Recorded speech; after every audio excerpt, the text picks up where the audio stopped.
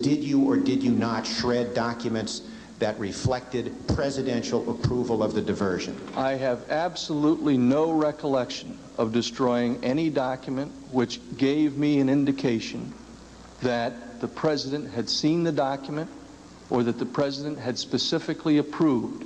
I assumed that the 3 transactions which I supervised or managed or coordinated, whatever word you're comfortable with, and I can accept all 3, were approved by the president. I never recall seeing a single document which gave me a clear indication that the president had specifically approved that action.